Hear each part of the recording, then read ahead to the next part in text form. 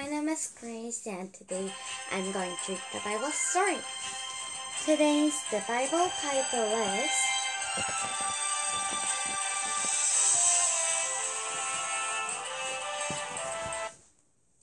Waters Part and Walls Fall, Reaching the Promised Land. Let's read. Update. Actually, I have changed this Korean one into Korean language one, so we have to update every time. And I again changed to English. Moses sends 12 spies into the promised land. 10 of them said, "We'll never defeat the people there." But Joshua and Caleb said, "With God's help, we can do it." So Moses sent 12 spies to the promised land. 10 of them were saying, "No, we will never go into there." But 2 of them were saying that we can go into the promised land.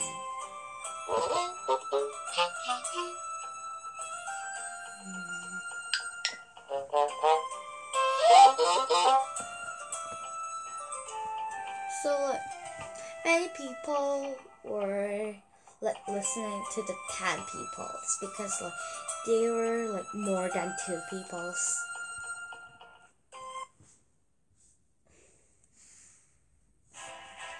The people were frightened and believed the 10 spies. So God said, "Only your children and Joshua and Caleb will enter the promised land." After 40 years in the desert, it was time. So, people believed the 10 spies, and God was not good because they were saying God can do everything, but they didn't believe God. So God said, "Only your children and Joshua and Caleb will enter the promised land." Where's Caleb? Okay, Moses. Also, Moses did not enter the promised land because he sinned against God. Also, Aaron. They're all eating manna. Question: Did Joshua and Caleb believe God would help Israel enter the promised land? Yes. So all God said, only your children and Joshua and Caleb could enter the promised land. Joshua sent 2 spies into Jericho. They met a woman called Rahab who'd hide them and help them escape down the wall. They promised to spare her and her family. So Joshua again sent the 2 spies, and one woman heard that Israel's God are very powerful. They're very powerful that they won all the match. So the woman thought that she should help them, and so they have promised to spare her, that woman's family, or the woman's family.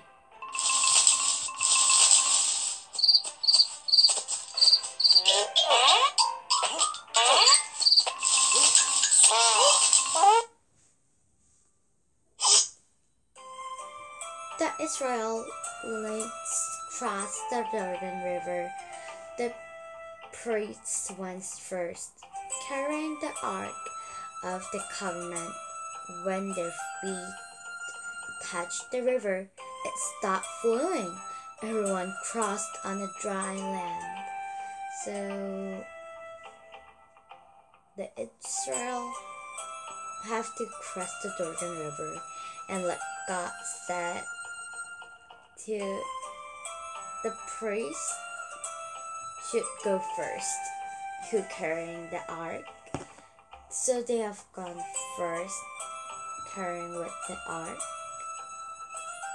Then the water split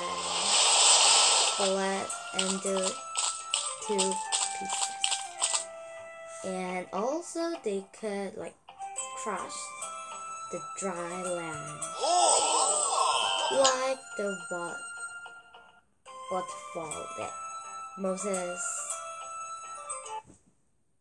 when Moses was there. Jericho was next. The Lord told Joshua, march once around Jericho every day for 6 days. Then on the 7th day, march around 7 times. Blow trumpets, shout, the walls will fall down. So Jericho was the next. So God told Joshua to march around 7 times with blowing trumpets and shouting. The Bible gentleness.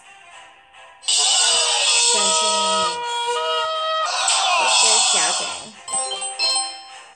Question: what were the priests carrying across the Jordan River when God stopped the water from flowing? Number 3, the ark, right? Not the tent and the things.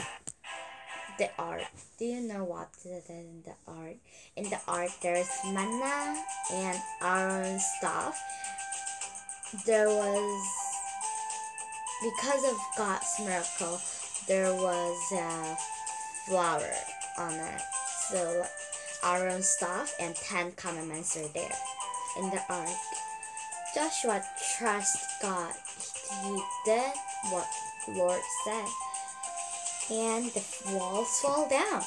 They took the city. Rahab was short. God's people began to take the promised land.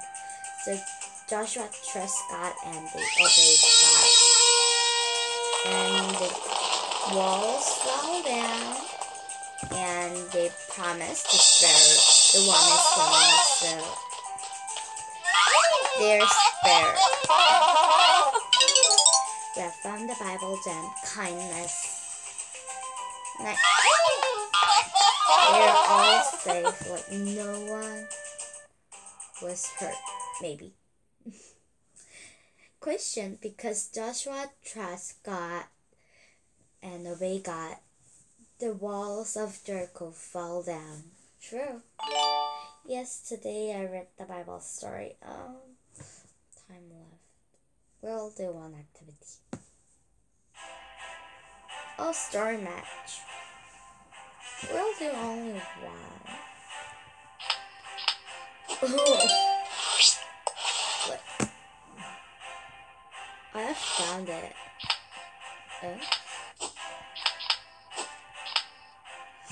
This is hard. Like memory game. I think I saw this. It's easy.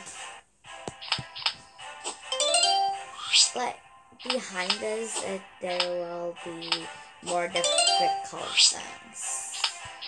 Like you can see, there's a next level. There's a level 3 at the level 3, but we will do this much. What is this? This is level 2, maybe. Yes, today I read the Bible story. Did you enjoy? And next time I'll read another good story. Then see you next time. Bye!